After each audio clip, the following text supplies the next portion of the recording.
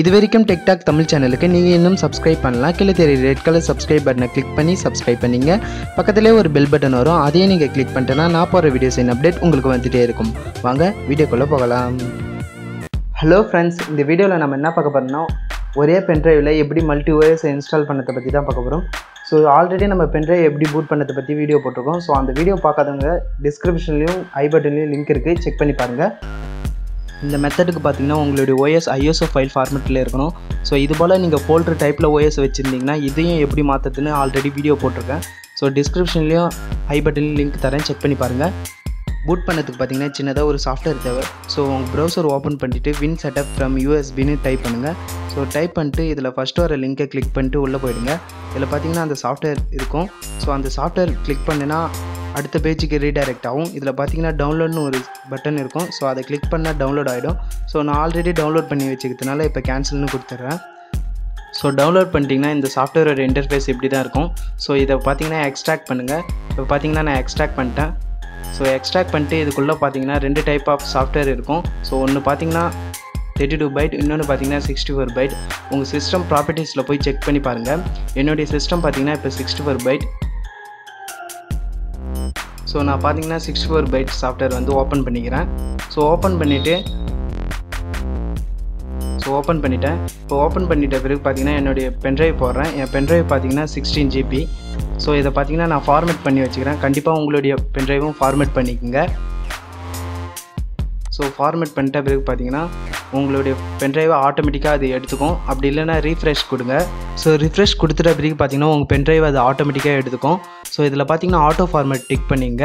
Windows 2000 XP போடுற போல் இருந்தால் first பாக்ஸை டிக் பண்ணிங்க.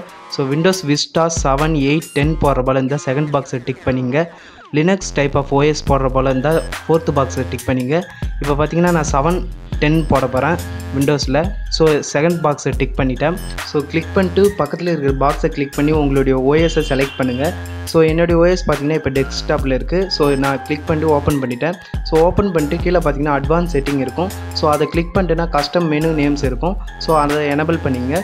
எனபிள் பண்ணிவிட்டு கோன்னு கொடுத்தீங்கன்னா ஸோ 2 விண்டோ ஓப்பன் ஆகி உங்கள் பென்ட்ரைவை ஃபார்மேட் பண்ணவான்னு கேட்கும். ஸோ ரெண்டுத்துக்கும் எஸ் கொடுத்துருங்க. ஸோ இதில் பார்த்தீங்கன்னா ஃபஸ்ட்டு பார்த்தீங்கன்னா ஒரு பாப்அப் விண்டோ வரும். இதில் பார்த்தீங்கன்னா நான் W7 கொடுக்குறேன். ஸோ ரெண்டாவது பார்த்தீங்கன்னா ஒரு பாப்அப் விண்டோ வரும். இதில் பார்த்தீங்கன்னா உங்கள் பூட் மெனுவில் என்ன நேம் காமிக்கணும்னு சொல்லிட்டு கேட்கும். ஸோ இதில் பார்த்தீங்கன்னா நான் Windows 7 கொடுத்துட்டேன். இந்த மெத்தட் எல்லாம் கம்ப்ளீட் பண்ணிட்டீங்கன்னா உங்கள் ஓஎஸ் ஃபைல் சைஸ்க்கு ஏற்ற போல் ப்ராசஸ் ஆக ஆரம்பிக்கும். ஸோ இந்த வீடியோ பார்த்தீங்கன்னா ரொம்ப லென்த்தியாக போகிறதுனால நான் ஸ்கிப் பண்ணிக்கிறேன்.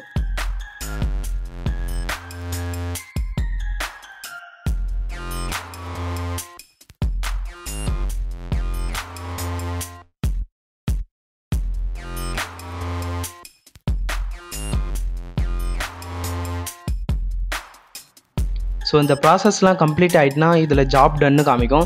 ஸோ இதை கிளிக் பண்ணி ஓகே பண்ணிங்க. ஸோ ஓகே பண்ணிவிட்டு ரீஃப்ரெஷ் கொடுத்து ஆட்டோமேட்டிக்காக உங்கள் பென்ட்ரைவ் அதை எடுத்துக்கும். இதில் பார்த்தீங்கன்னா ஆட்டோ ஃபார்மேட் எனபிள் பண்ணக்கூடாது.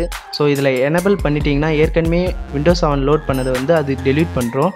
ஸோ இதில் வந்து கண்டிப்பாக நீங்கள் ஆட்டோ ஃபார்மேட்டை டிக் பண்ணாதீங்க. ஸோ மறுபடியும் பார்த்தீங்கன்னா நான் Windows 10 வந்து இதில் இன்ஸ்டால் பண்ண போகிறேன். ஸோ Windows 7 அந்த செக் பாக்ஸை டிக் பண்ணிட்டேன். இதில் அட்வான்ஸ் செட்டிங்கில் வந்து கஸ்டம் மெனு வந்து கிளிக் பண்ணிட்டேன். ஸோ கிளிக் பண்ணிட்டு பக்கத்தில் இருக்கிற பாக்ஸை கிளிக் பண்ணி Windows 10 Pro வந்து கிளிக் பண்ணி ஓப்பன் பண்ணிட்டேன். இது எல்லாத்தையும் கம்ப்ளீட் பண்ணி கோன்னு கொடுத்தீங்கன்னா இதுலேயும் 2 பாப்அப் விண்டோ ஓப்பன் ஆகும். ஸோ நான் ஃபஸ்ட்டு பார்த்தீங்கன்னா W10ன்னு கொடுத்துக்கிறேன். ஸோ ரெண்டாவது பார்த்தீங்கன்னா பூட் மெனு நேம் கேட்கும். ஸோ அதில் பார்த்தீங்கன்னா நான் Windows 10ன்னு கொடுத்து ஓகே பண்ணிக்கிறேன். இந்த ப்ராசஸ் வந்து 50 மினிட்ஸ் எடுத்துக்கிறதுனால இந்த வீடியோவை வந்து நான் ஸ்கிப் பண்ணிக்கிறேன்.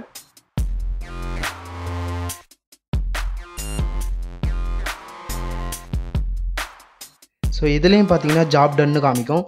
உங்கள் பென்ட்ரைவோட சைஸுக்கு ஏற்ற போல் இதில் எத்தனை ஓஎஸ் வேணால் நீங்கள் இன்ஸ்டால் பண்ணிக்கலாம்.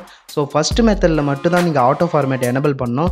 அதுக்கு அடுத்து போடுற எந்த ஓஎஸுக்கும் நீங்கள் ஆட்டோ ஃபார்மேட் எனபிள் பண்ணக்கூடாது. ஸோ இதே ப்ரொசீஜர் தான் அடுத்த எத்தனை ஓஎஸ் நீங்கள் இன்ஸ்டால் பண்ணாலும் இதே சேம் ப்ரொசீஜரை யூஸ் பண்ணி எத்தனை ஓஎஸ் வேணால் நீங்கள் இன்ஸ்டால் பண்ணிக்கலாம். ஸோ இது பூட் மெனில் எப்படி ஒர்க் ஆகுதுன்னு சொல்லிட்டு ஒரு டெமோ வீடியோ பார்த்துக்கலாம்.